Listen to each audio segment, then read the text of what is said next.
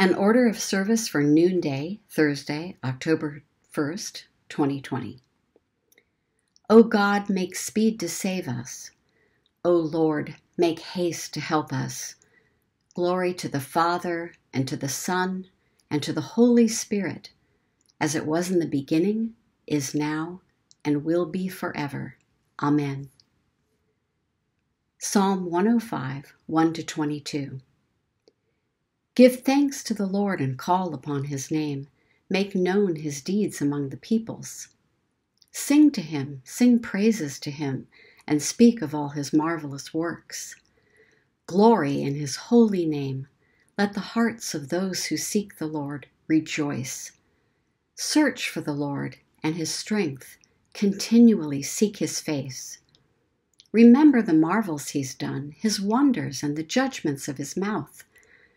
O offspring of Abraham, his servant, O children of Jacob, his chosen, he is the Lord our God. His judgments prevail in all the world. He's always been mindful of his covenant, the promise he made for 1,000 generations, the covenant he made with Abraham, the oath that he swore to Isaac, which he established as a statute for Jacob, an everlasting covenant for Israel, saying, To you I will give the land of Canaan, to be your allotted inheritance. When they were few in number, of little account, and sojourners in the land, wandering from nation to nation and from one kingdom to another, he let no one oppress them, and rebuked kings for their sake, saying, Do not touch my anointed, and do my prophets no harm.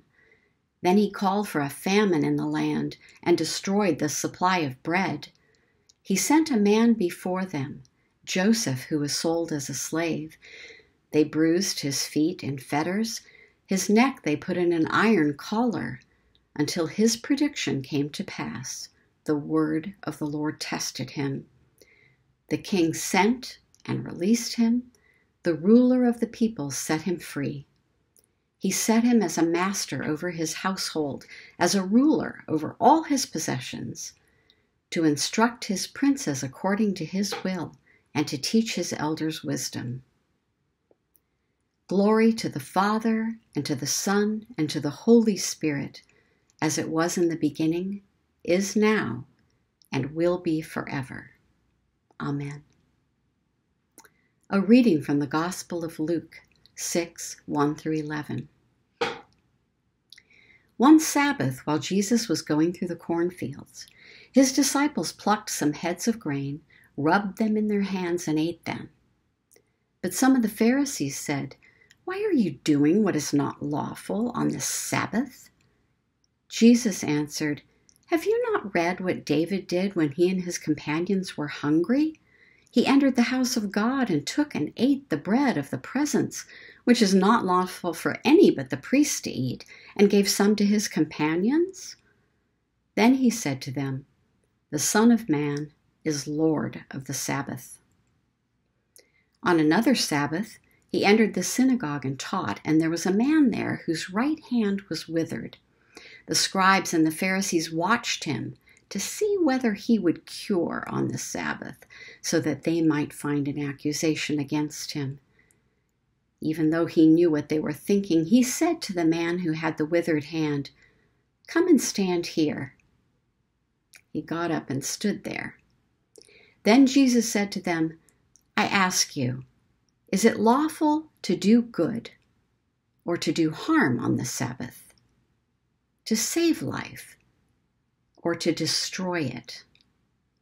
After looking around at all of them, he said to him, Stretch out your hand. He did so, and his hand was restored.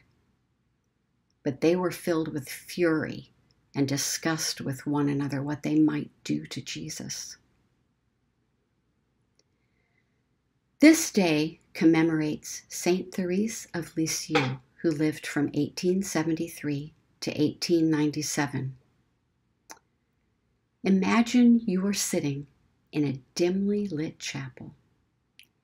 Candles flicker on the altar, and the soft murmur of voices praying surround you. In the quiet, you resolve to focus completely on the prayers. You lift up your heart and immediately fall asleep. If you can identify with this, you can also identify with Saint Therese of Lisieux, better known as the Little Flower. Saint Therese entered a Carmelite monastery at age 15 after begging the Pope for permission. She lived the quiet, unassuming life of a cloistered nun until her death at age 24 from tuberculosis. It was only after her death that her extraordinary holiness was revealed. Although she was a saint, she was also very human. She loved the Virgin Mary, but she disliked praying the rosary. She was a great mystic, but she hated retreats. She was a model of holiness, but often fell asleep during community prayer. Sometimes when we pray or meditate, especially at night, we too fall asleep. We feel embarrassed or disappointed with ourselves when this happened, but Saint Therese pointed out that since parents love their children when they are awake or asleep, so also does God love us, even if we fall asleep while praying. It has been suggested that if we can't finish our prayers, we don't have to worry. An angel will finish them for us. Even if that isn't the case, no prayer is ever truly finished, for prayer is an ongoing conversation with God. If we take a little break now and then because we fall asleep, it's okay. God will be waiting when we wake up.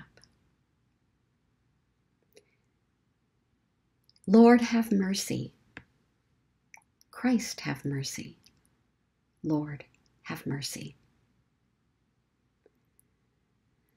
Our Father, who art in heaven, hallowed be thy name. Thy kingdom come, thy will be done, on earth as it is in heaven. Give us this day our daily bread, and forgive us our trespasses, as we forgive those who trespass against us. And lead us not into temptation, but deliver us from evil. Lord, hear our prayer, and let our cry come to you. Let us pray. O God, whose blessed Son became poor, that through his poverty we might be rich. Deliver us from an inordinate love of this world, that we, inspired by the devotion of your servant, Therese of Lisieux, may serve you with singleness of heart and attain to the riches of the age to come. Through Jesus Christ our Lord, who lives and reigns with you in the unity of the Holy Spirit, one God, now and forever. Amen. God of compassion, be close to those who are ill, afraid, or in isolation. In their loneliness, be their consolation. In their anxiety, be their hope. In their darkness, be their light. Through him who suffered alone on the cross, but reigns with you in glory, Jesus Christ our Lord. Amen. This is another day, O Lord. We know not what it will bring forth, but make us ready, Lord, for whatever it may be. If we are to stand up, help us to stand bravely. If we are to sit still, help us to sit quietly. If we are to lie low, help us to do it patiently. And if we are to do nothing, let us do it gallantly. Make these words more than words, and give us the Spirit of Jesus. Amen. Let us bless the Lord. Thanks be to God.